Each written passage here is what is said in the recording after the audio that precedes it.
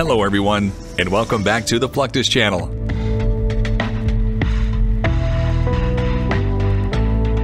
The United States military has led the world in the use of unmanned aerial vehicles, or drones, for several decades.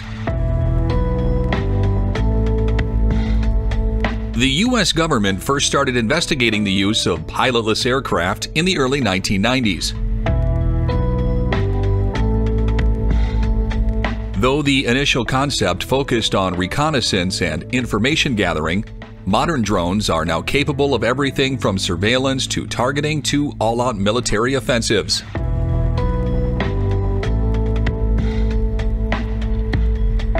Just before the turn of the century, aviation contractor Northrop Grumman introduced the RQ-4 Global Hawk.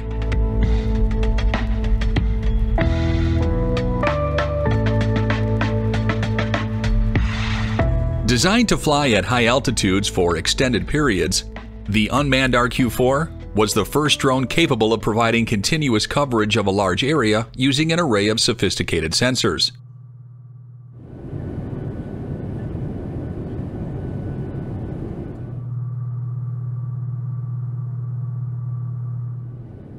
Initially, it was intended and used for reconnaissance and surveillance missions.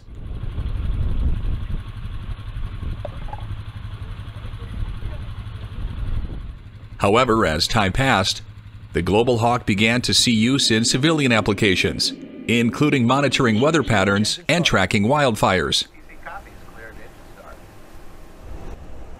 Okay, I have us on a heading of 204. The RQ-4 is controlled by 3 remote operators, 2 pilots, and a third person to operate the sensor equipment. 1 by artillery piece, 1 PAX. Delta Romeo 2. Though only 47 feet long, the plane has a wingspan of more than 130 feet.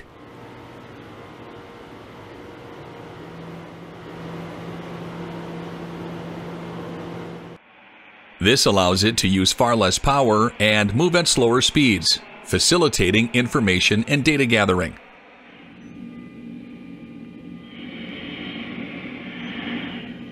Okay, we'll dip it away.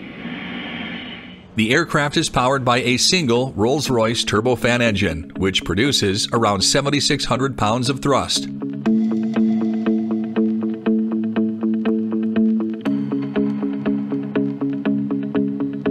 Though it can reach altitudes of 60,000 feet, its speed is limited to around 390 miles per hour.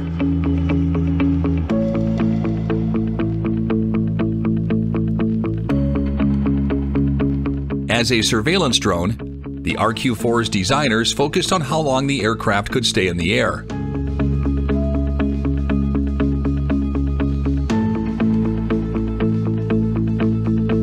Ultimately, the final design had a range of more than 14,000 miles and a flight endurance of over 34 hours.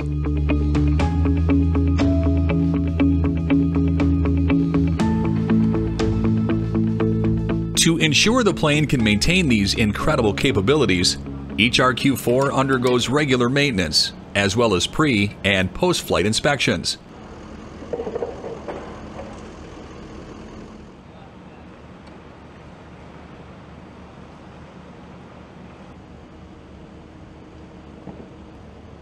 As no pilot is on board to identify potential problems, ground crews must ensure the drone and its systems do not suffer any damage or undue wear while on a mission.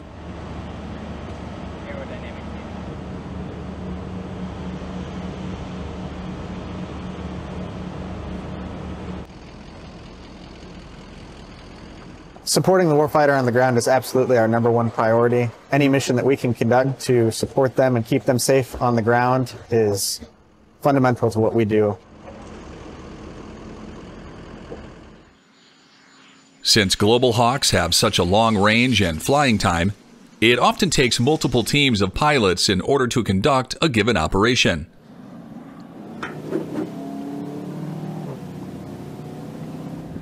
Delta 1, clear. As a launch recovery pilot, we'll actually take the aircraft off, get it into safe airspace for the mission control element to take over and conduct the mission. In 2011, the RQ-4 was retired in favor of the upgraded RQ-4B variant, also known as Block 20.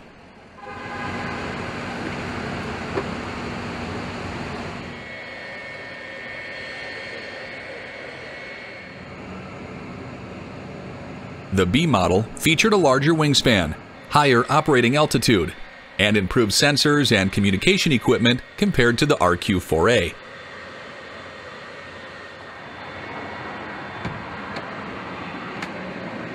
It also boasted increased engine power, which allowed it to carry more payload and fly for longer periods.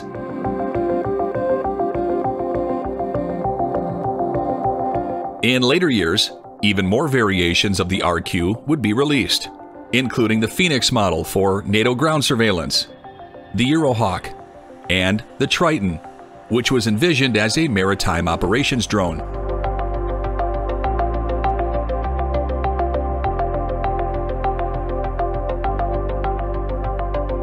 When airframes are switched out in this manner, the process is referred to as a rollover.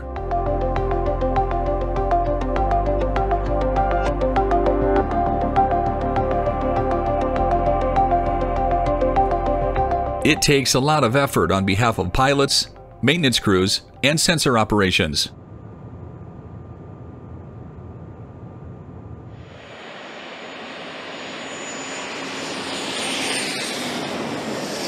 They must familiarize themselves with the aircraft's new systems and capabilities, while watching an aircraft they'd worked closely with be retired.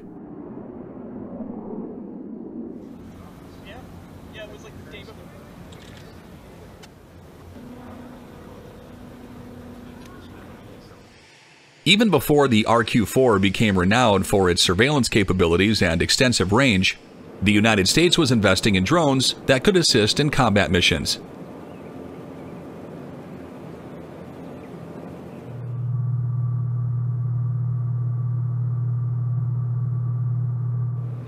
In 1995, this research culminated in the General Atomics MQ-1 Predator.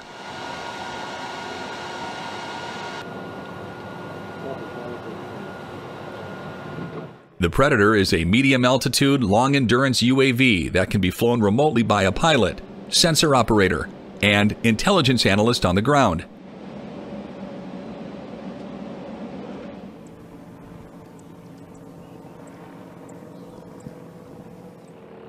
Like the RQ-4, the Predator is equipped with various sensors, including a video camera, infrared camera, and radar.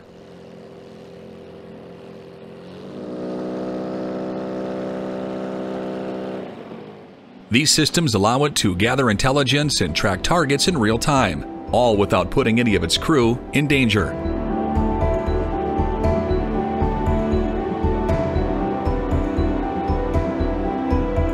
Also, like the Global Hawk, the Predator can stay aloft for a long time, thanks to its relatively short length and broad wingspan.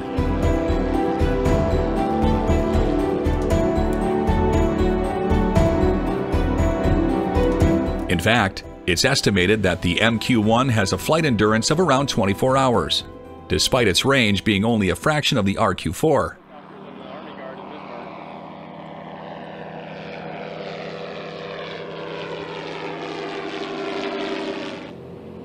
The Predator was instrumental in several conflicts, providing the proof of concept the United States military needed to continue with the weaponized drone program.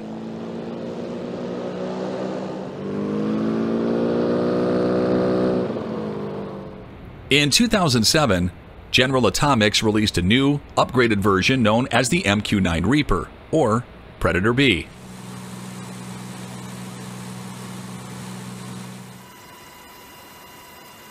Though its mission would remain mostly the same, the MQ-9 differed from its predecessor in several important ways. For starters, the MQ-9 Reaper is larger, with a wingspan of 66 feet compared to the Predator's 55 feet.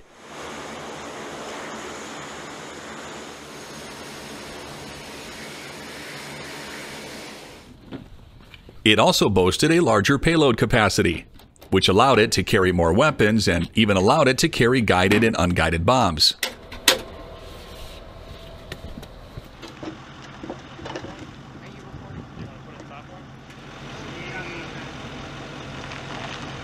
As technology had improved dramatically in the time between the development of both drones, the Reaper had a more advanced sensor suite, including a synthetic aperture radar and a multispectral targeting system.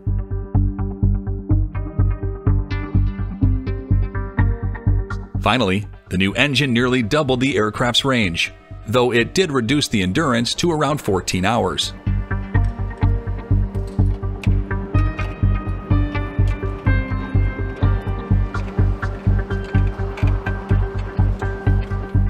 The Reaper program has proven so successful over the years that the aircraft began being used for a much wider variety of programs.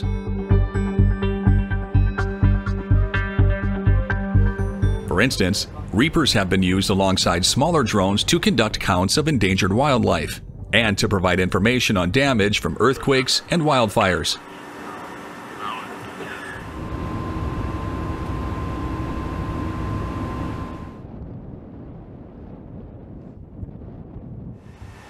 Reapers have also conducted search and rescue operations and aided customs and border protection in helping maintain America's land and sea borders.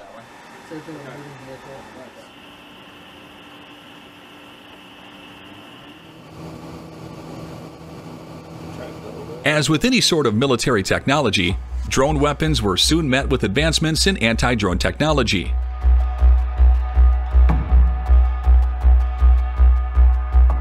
These are systems designed to detect, track, and neutralize unmanned aerial vehicles that might pose a threat to military personnel, equipment, and installations.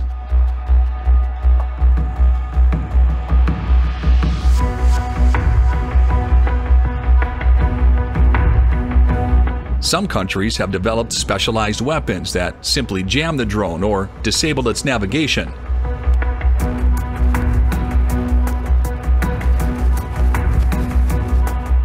As early as 1967, the United States military was equipping its troops with the FIM-92 Stinger missile system.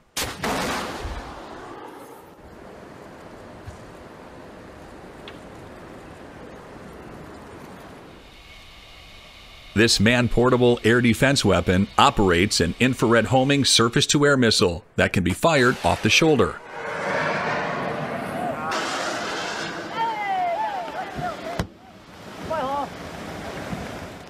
Lightweight enough to be carried on foot or mounted on vehicles, the Stinger packs a high-explosive fragmentation warhead that can destroy or disable low-flying enemy aircraft, including planes, helicopters, and drones.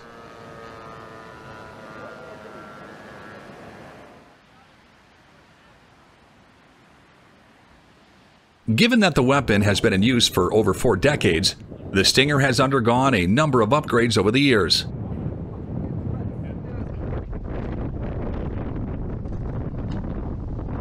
It currently boasts a range of 5 miles and can engage targets at altitudes of up to 12,500 feet.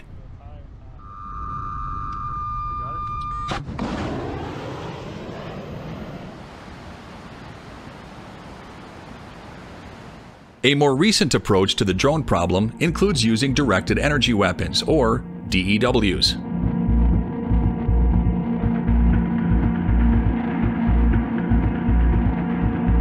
These weapons use energy in the form of lasers, microwaves, or particle beams to attack a target.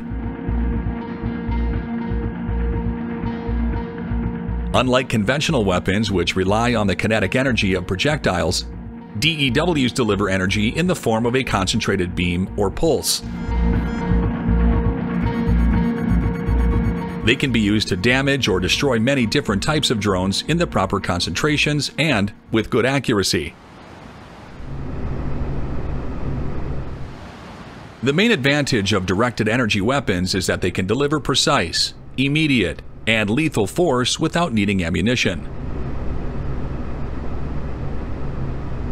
However, their effectiveness can be affected by factors such as weather conditions, distance, and the composition of the target material.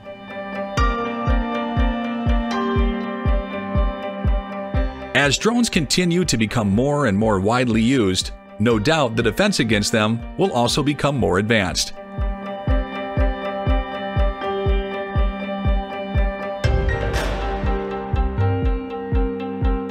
That's the end of this video. I hope you enjoyed it. Make sure to subscribe to this channel so you don't miss any of our new content.